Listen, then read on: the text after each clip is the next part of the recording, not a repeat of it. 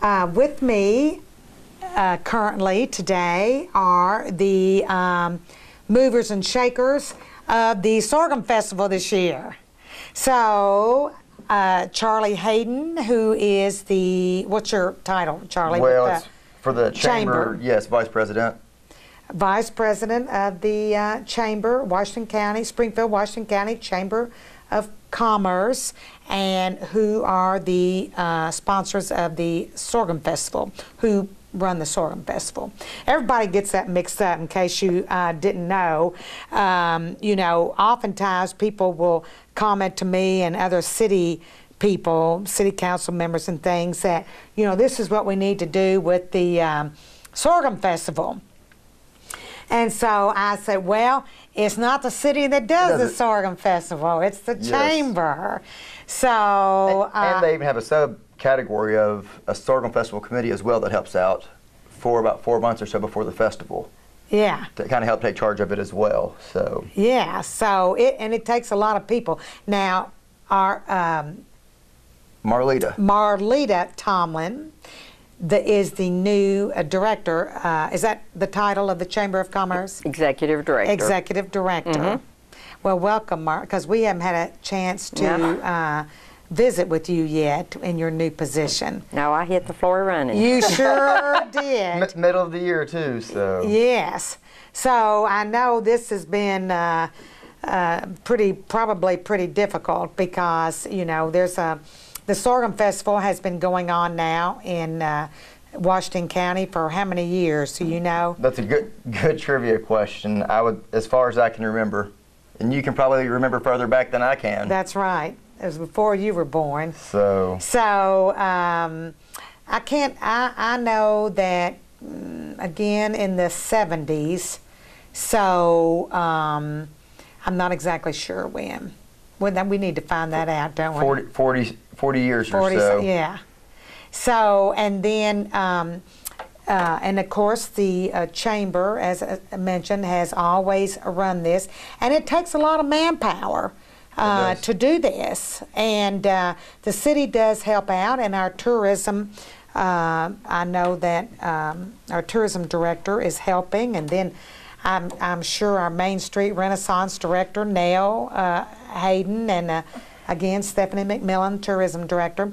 But tell me now, I know every year it's a little bit different, and we've gotten back to the Sorghum Festival name, and we're delighted about that. 3 or 4 years maybe or so, I want to say. It's been back to the Sorghum Festival, so. Yeah. So, and this year the date is? September 29th through October 1st. Yeah. It's a little early this year.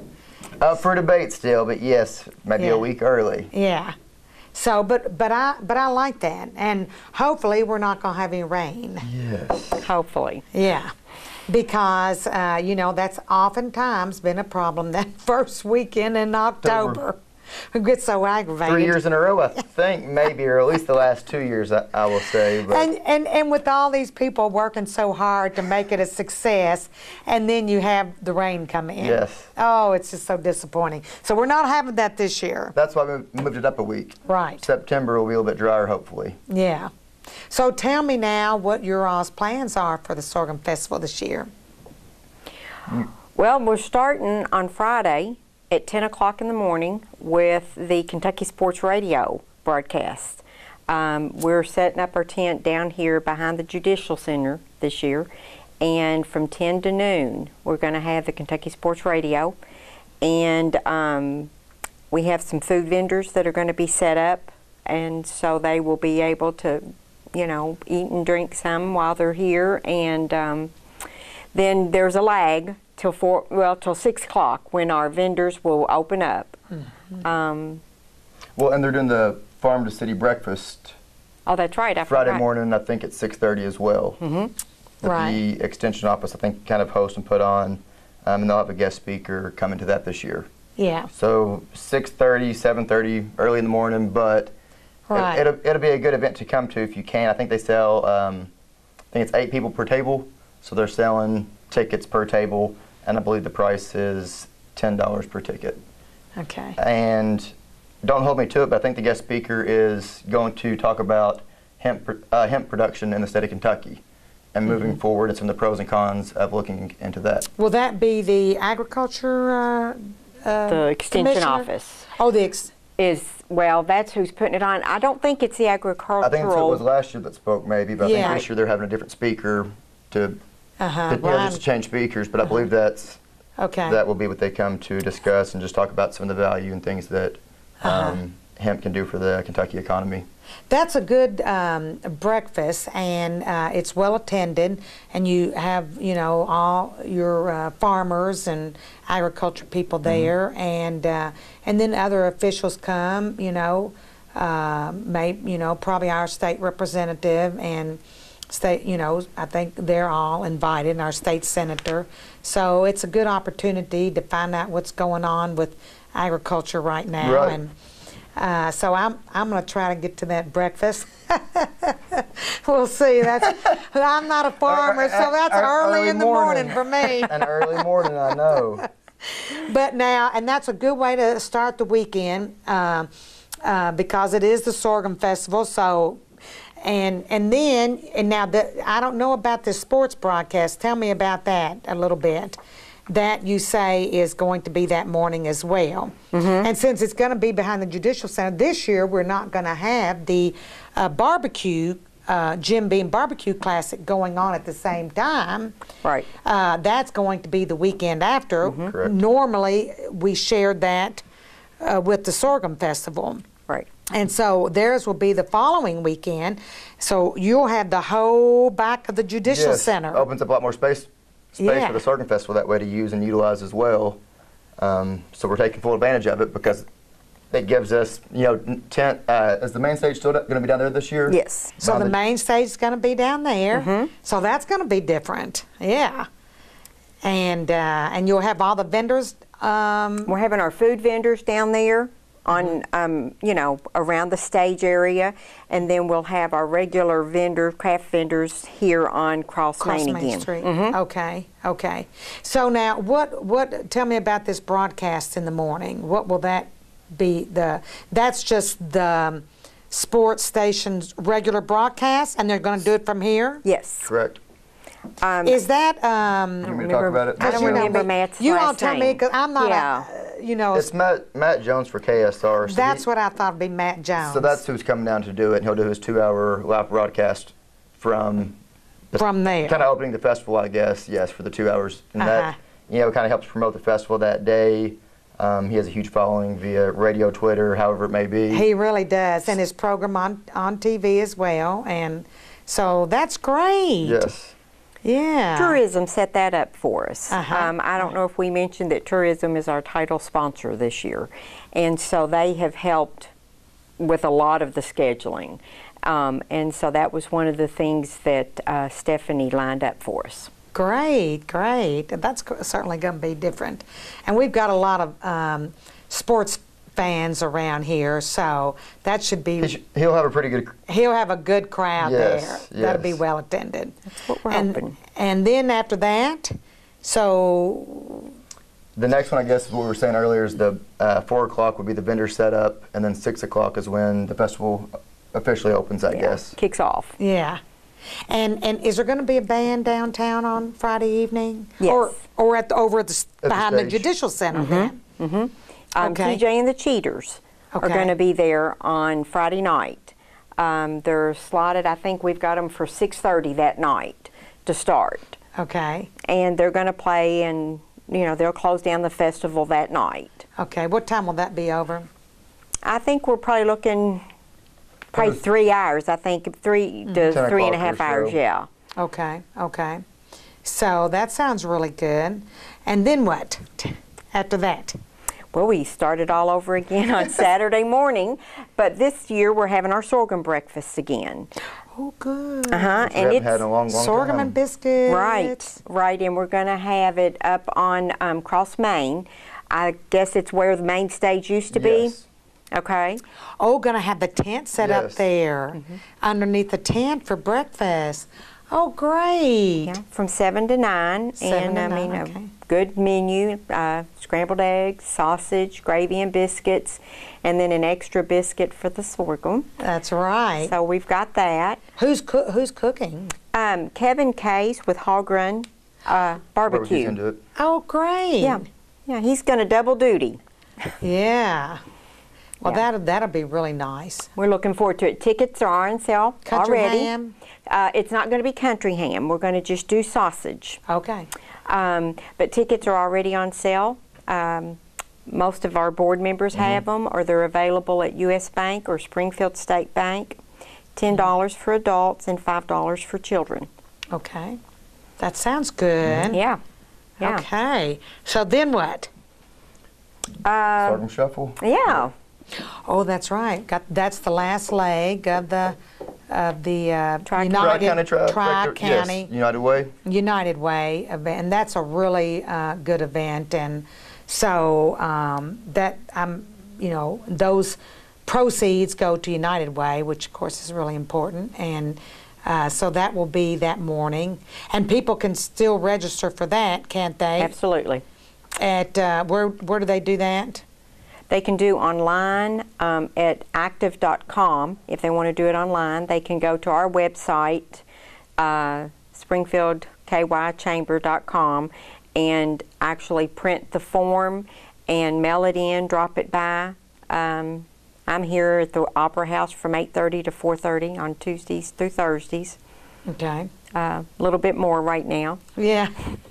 And so, or they can, as you said, do it online. What's the admission price for that? $20. $20, yeah.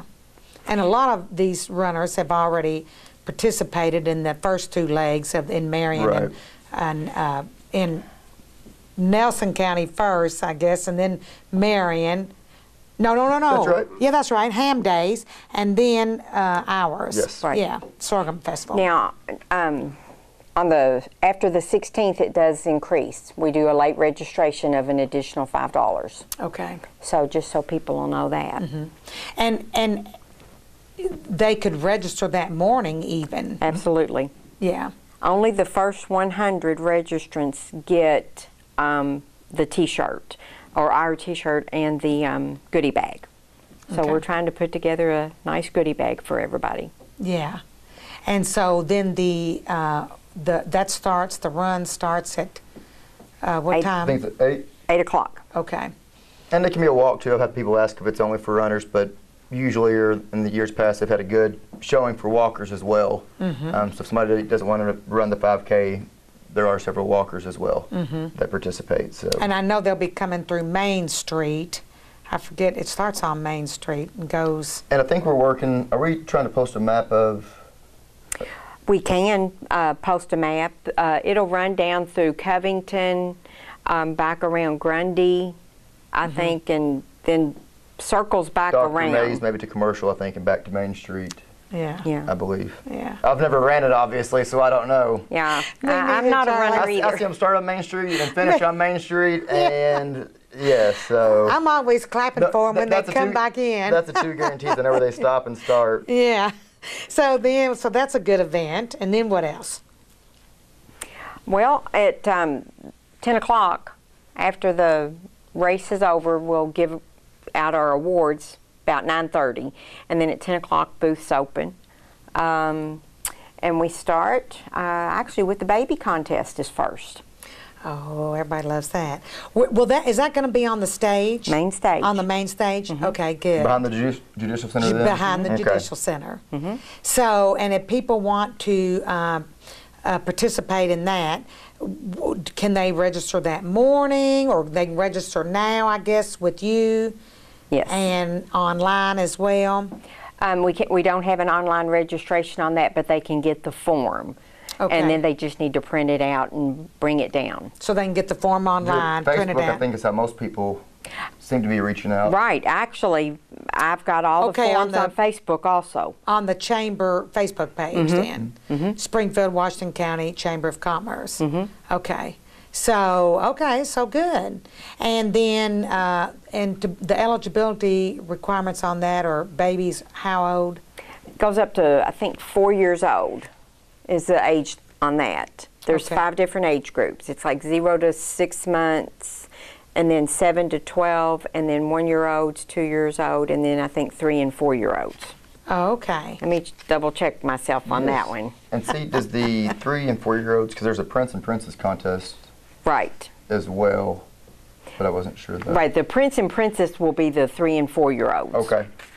Okay. And that actually doesn't start until 11.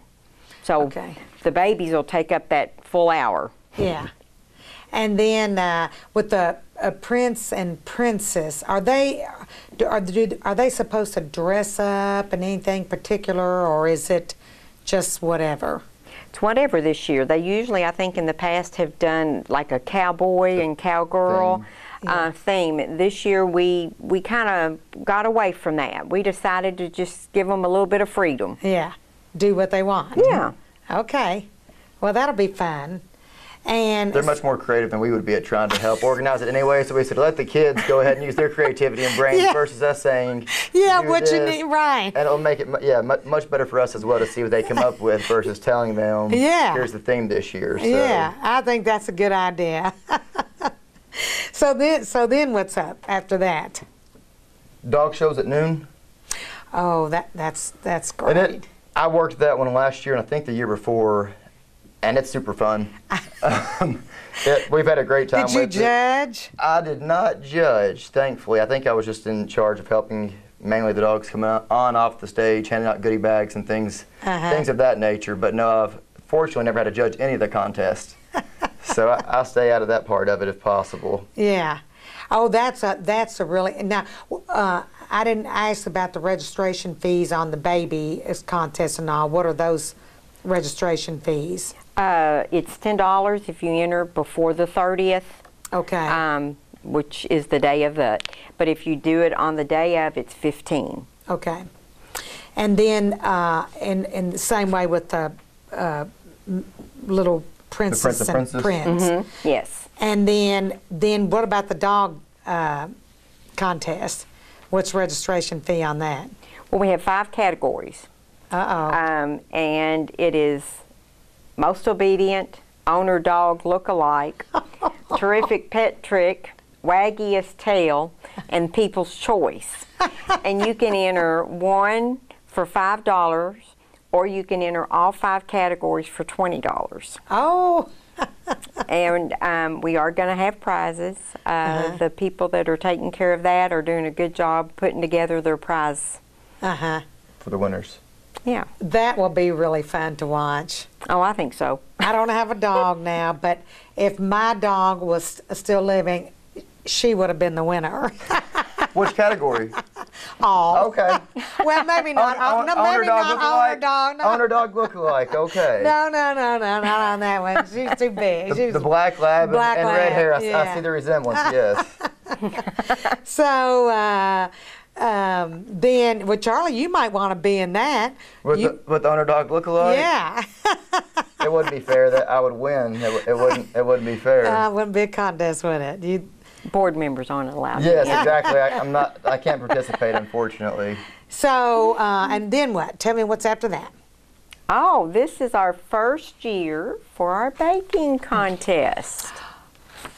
We're looking forward to it. It might be our most popular so far. I think it is. I've seen a bunch of Facebook posts and comments back and forth to the chamber and just on Facebook in general about the baking contest. So I'm glad that whoever is working on it's doing a great job, because I see it all over social media. So people are recommending so and so. Be sure and do this. You ought to do this. I mean, it's really. So now, tell me how this is going to work, this baking contest.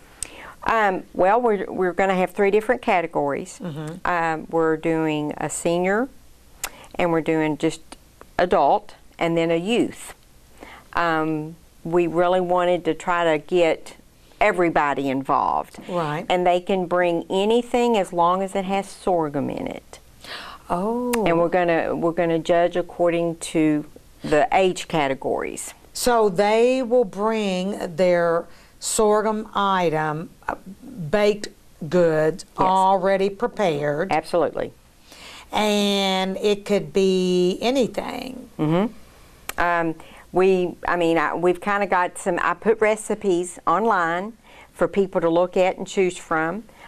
We've got cakes and cookies, brownies, candy, pies, breads, people, you know, use sorghum a lot in making breads, and then they make sauces. So anything goes as long as it has sorghum as one of the ingredients. I see. Well, you know, I've been to some restaurants lately, that, you know, are doing more locally sourced foods and things. And they're using sorghum. And, I mean, in an entree, you know, like some kind of chicken dish or with a sorghum glaze and things of that nature. So that's pretty, you know, so they could even do something like that, I or should not? be a judge for one of these then. I know. I forgot. Maybe I take it back. I'm not excluded from everything, but I can judge the food. Yes, the baking contest. Maybe maybe they'll make an exception on that, Charlie. Yeah. So I don't blame you for wanting to participate in that. So that sounds really good. So what's the admission entry fee on that? Since this is our first year, we decided to just open it up to people, and it's free this year. In the future, we may put an entry fee on it, but we decided this year to do it just come and enter. And so the judges will taste those items right there on the stage or in the vicinity of? I'm not sure if we'll have them on the stage, but it's definitely going to be in the vicinity, and the winner will be chosen that day. We're going to have a first, second, and third place winner in all 3 categories. Okay. And we actually have been working on ordering the prizes today, and I think there's some pretty good prizes available. Wow. Well, Yeah. great. Yeah.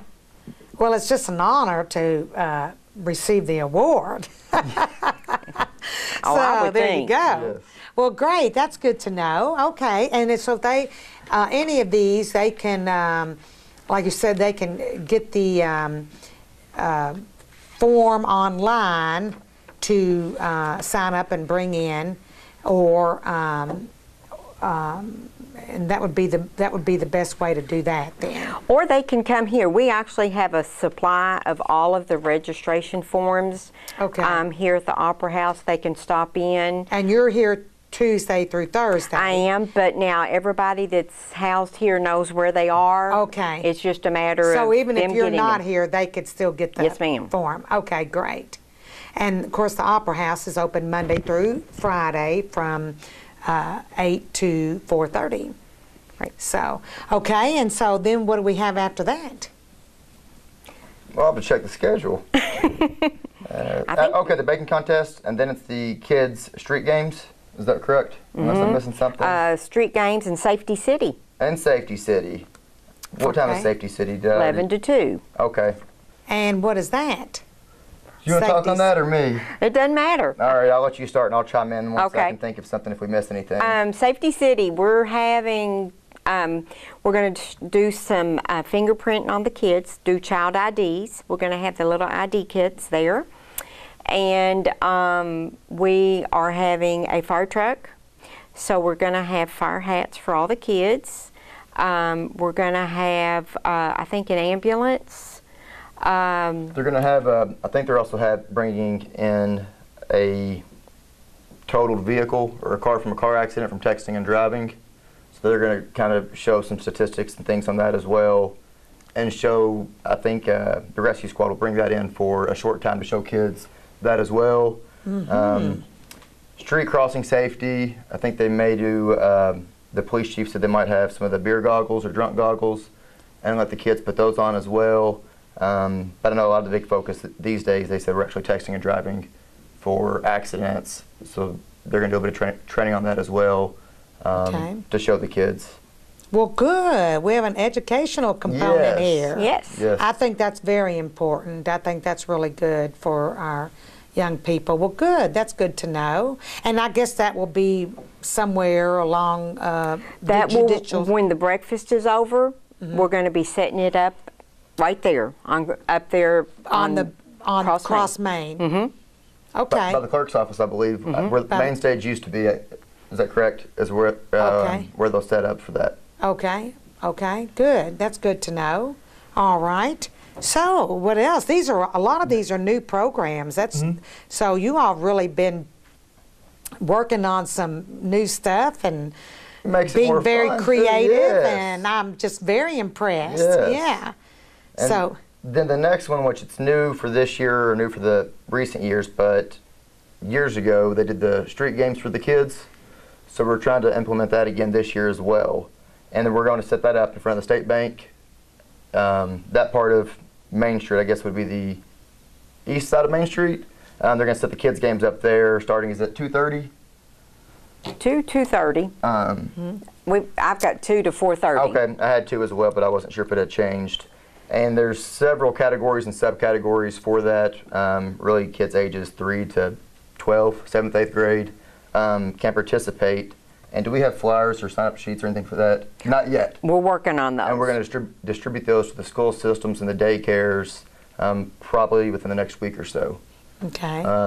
But some of the categories, we're going to do a hay bale toss, stick horse races, beanbag toss, pedal tractor pull, yeah. I believe, nickel in a haystack. We're doing a duck pond. Duck pond. Oh, good. And we're going to have little prizes for all the kids. So those are some. Maybe a frog jump again. I think Oh, we used to those that years would ago. be great if you had a Bring frog your jumping. frog or a toad, and we used to those years ago. And Yes. so we're discussing doing that as well. So. Oh, that would be great. And I'll participate in that as well. I've been getting. Well, I've been feeding my frog every night to get him strong for this. So. Everybody loves the frog jumping Yes. contest, especially when they start hopping off and going every which way, That's and right. people start, screaming they don't want a frog jumping on them. So, It's a lot of fun. Yes. So then what? After that? Pumpkin bowling, I think, will be the last thing we do for the kids' games. And then Okay. the next event, Doing some cornhole. they're going to have cornhole corner in the Okay. front of Mordecai's. So the other side of Main Street, they'll do cornhole. Okay. And I believe that starts, is that 2:30 or 3? I don't want to say. 2:30. 2:30. Okay. That will last, hard to say, but we were saying 2:30 to 5, give or take, I believe, the time. And then 3:30, the veterans. It's veterans. I think that's a really nice Did you read event. that? No, I did not. The veterans, Okay. That's all right. welcome home to our veterans, particularly I think our Vietnam veterans, and that'll be on the main stage, I know, and that's going to be a nice little ceremony, and I know that we want to invite all the veterans, particularly Absolutely. our Vietnam veterans, to be there for this event and be honored because of their service. And we've talked, I just thought that was such a wonderful idea because, our Vietnam vets were not welcomed home Right. in ceremony after the war. And, that was a very controversial war. And so I am just delighted that and we want to invite all our veterans to come to that, don't we? Absolutely. That's right. All And- veterans are welcome, even though there is an emphasis put on the Vietnam veterans this year. Right. But we want everybody to come and just be honored. Yeah, yeah. So I'm glad that they will be recognized. So all you veterans out there, you be sure and come to this at the main stage, and there'll be seating, I think, for the veterans. Of course. And that's at 3:30. Yes, ma'am. 3:30. So please be there. We want to honor you. And I just think that's great. And then you have what after that? Well, then the booths and the food is going on, and then at 6:30 we're having our concert again. On Saturday night we're having Lightning Rod and the Thunderbolts. They are a group out of Somerset.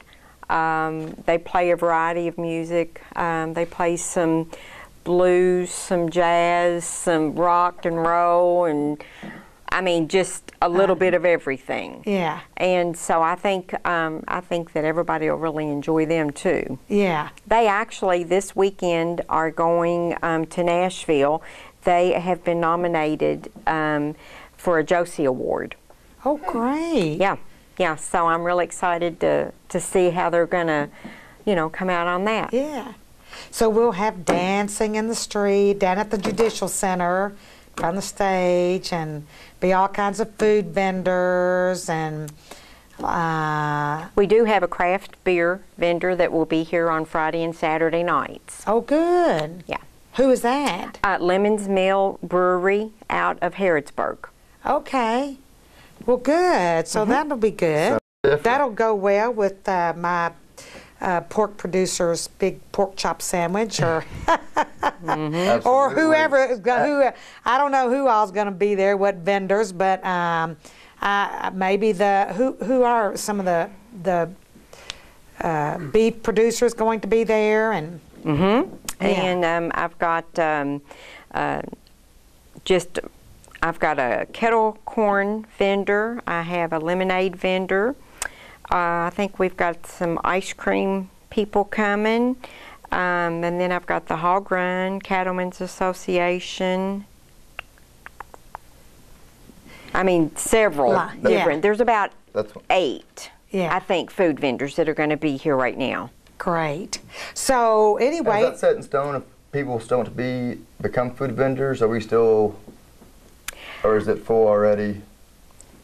That's going to be decided probably in the next couple days. Okay. I'm not sure how much space I have down there, and I'll be honest, we're walking it off to make that final decision as to whether or not it's open anymore. Okay.